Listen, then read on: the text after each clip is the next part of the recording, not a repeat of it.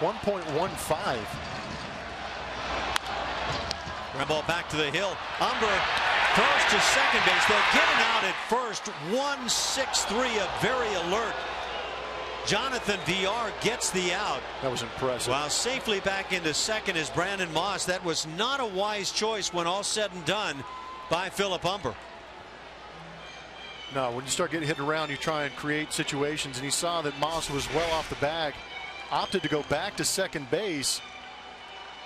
But a heads-up play by Villar, knowing he didn't have the tag play at second base, alertly throwing to first base to make sure there was an out on this play.